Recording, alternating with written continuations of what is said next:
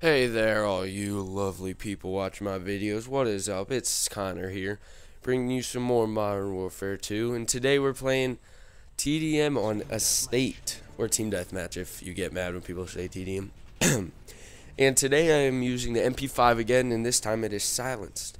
And I'd like to jump right in this gameplay, because as you see in the beginning, I rush up the left side over here, which is what I do about 50% of the time.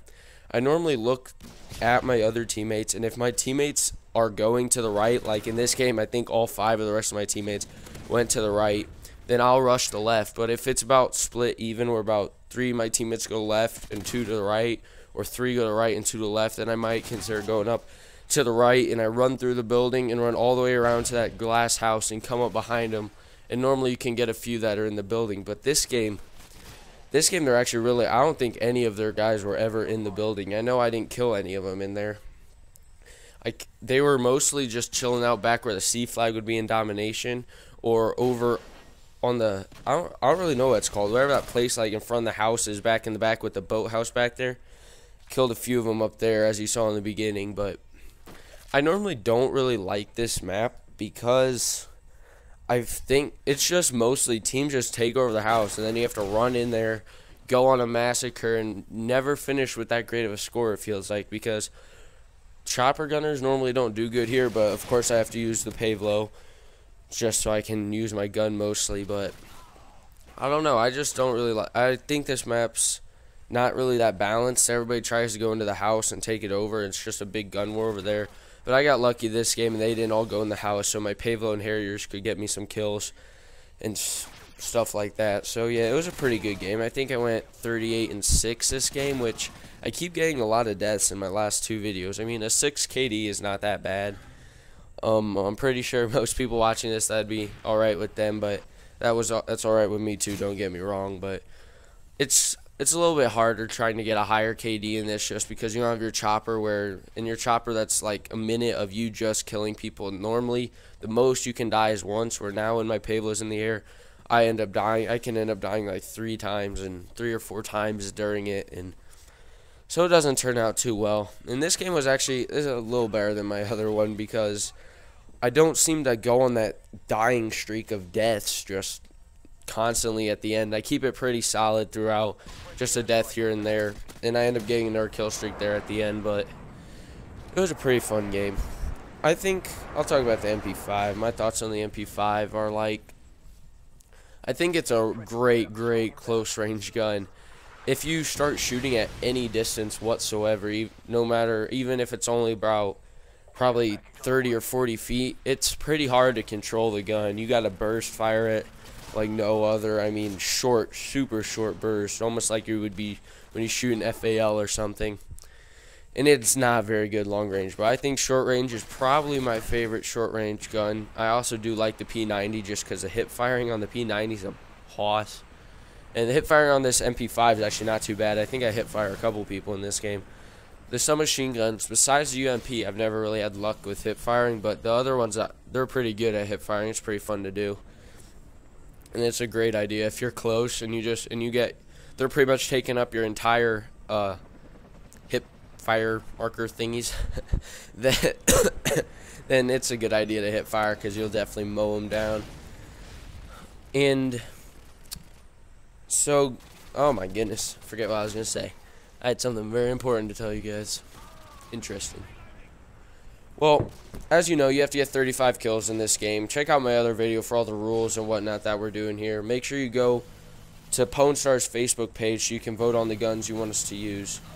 And let me know what you guys think of this. Should I continue doing this? I have a lot of fun doing it. It's fun to try out different guns, even though I've only tried out one so far. But I don't know, I really do like this. It's not as frustrating as getting a nuke would be, because getting nukes, when they don't shoot down the Pavlo as much as they would shoot down a chopper gunner, it seems like. Or maybe that's just the game type I'm playing. I've been trying hard to find a game type where they don't shoot down every single thing that you put up in the air. And this team deathmatch seems to be alright. I normally play mercenary team deathmatch just so I don't get a whole team of like players against me. Or in mercenary or in normal team deathmatch, it seems like they call it a lot more UAVs. which I cannot stand when people call out UAVs, especially because with a gun like the MP5, your best bet is to get behind them, and you want to shoot them in the butt. I mean, you always want to shoot people in the butt, but especially with the MP5. Like with the ACR, you're fine to not camp, but, you know, I mean, you don't have to run over to their side. You can pick them off. It's more of a long-range gun. That's pretty much what it should be used for. You don't want to run up there and try to be killing people from 5 or 6 feet away. That's not the point. So normally with this gun, though, I mean, if you get any range, you're not going to get them. So it's best to get as close as possible. Stay in tight quarters. You try to run. If you pay attention, I run from cover to cover all the time.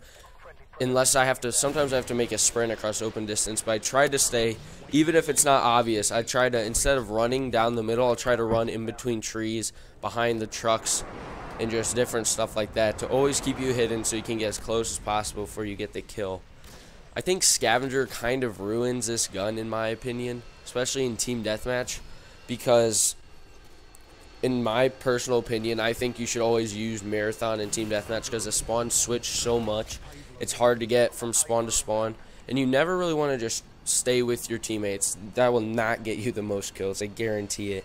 I always try to stay as far away from my teammates as from where my teammates are, because that's where you'll get them spawning more. You can get up behind them, get way more kills, because 35 kills in Team Deathmatch, it's not the hardest thing in the world, but it's definitely not the easiest. Everybody on your team, I don't know, your team can average like what, 6 kills probably. The rest of them, yeah, more about 8, which if you get one kid on your team that ends up getting like 20 or something, can completely ruin your game. So you gotta get your kills quickly, get your kill streaks in the air, and you just gotta go to work.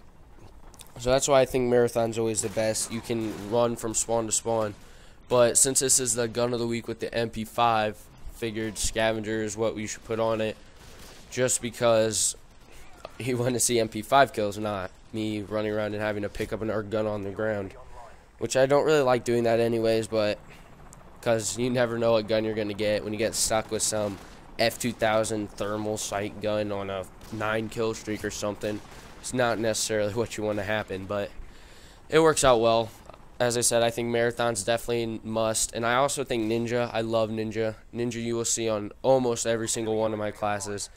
Always use Ninja. I also have Turtle Beaches, which I actually have left. I'm not using my Turtle Beaches in like 4 days probably, because I've been getting videos, quite a few videos to put up, so I've been just leaving them on my computer so I can commentate on them like this. But especially with Turtle Beaches, they help out a lot with Ninja, so you're not listening to yourself. And it's definitely better when you're running around trying to get behind their team. If you can just stop and listen for a second, you can tell where their teammates are to know, and you don't have to worry about your own footsteps interfering with the other people that are running around and stuff.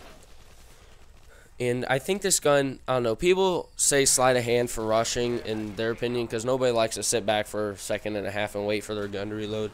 But I'd agree with that in different game types, such as like domination maybe. I don't really like sleight of hand in Team Deathmatch, except for on the Scar. For some reason, the Scar is more of one of those medium range guns, so I always try to run about halfway from our side to their side, and sometimes you can get caught up in a 3 to 5 person firefight with just you, and you need to reload quickly. So that's the gun I've really only gun I've ever used besides a sniper with sleight of hand on it. I just think Marathon's way better in Team Deathmatch to get behind him. And I used to use the MP5 back when I played Search a lot for rushing with Marathon and Lightweight. That gun was a hoss. There's some sweet rushes. If I play it, I don't know, I could play it. If any of you guys want Search and Destroy, I could probably play it a little more. I still remember the rushes I did and stuff. I was a non-stop rusher in Search, and that was my gun of choice. It was just loads of fun to use.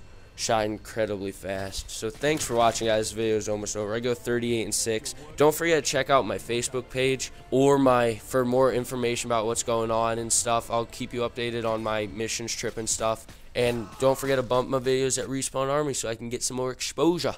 Thanks for watching. Leave a comment. See you when I see you. Adios.